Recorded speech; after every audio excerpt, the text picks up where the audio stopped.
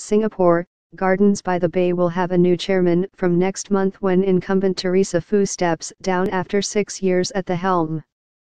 Mrs. Foo, 74, will be replaced by current Deputy Chairman Ngiam Chiang Meng on December 1.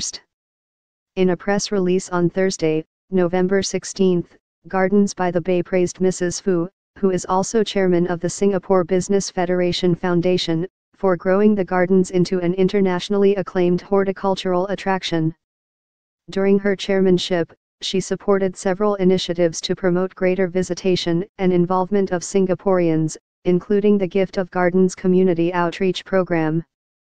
Mrs. Foo, who enjoyed an illustrious banking career, was also credited with providing valuable guidance in corporate governance, helping the gardens to pick up the Charity Governance Award at this year's Charity Transparency and Governance Awards. While Gardens by the Bay is relatively young, having just celebrated its 5th anniversary this year, it has been a rewarding experience for me to be part of the board, pioneering key milestones, said Mrs. Foo. Not many would have the opportunity to witness the evolution of an architectural marvel into a place of wonder for all ages and an icon of Singapore.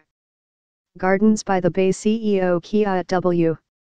Tan thanked Mrs. Foo for her commitment and contribution since the garden's inception. The garden's first 5 years were filled with many firsts, which were also milestones for Singapore as a city in a garden. Mrs. Foo's guidance has seen us through a crucial stage, and her dedication to the board has set a strong foundation for the gardens in its efforts to create wonder for all. Paying tribute to Mrs. Foo, incoming chairman Mr. Ngiam, 59, said the gardens has placed Singapore on the world map with its achievements under her leadership.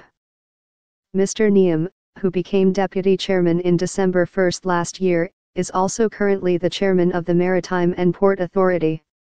He retired from the administrative service on August 1 last year after a public sector career spanning 33 years. The 101HA Gardens, which officially opened in June 2012, was considered a key plank in Singapore's vision of creating a city in a garden.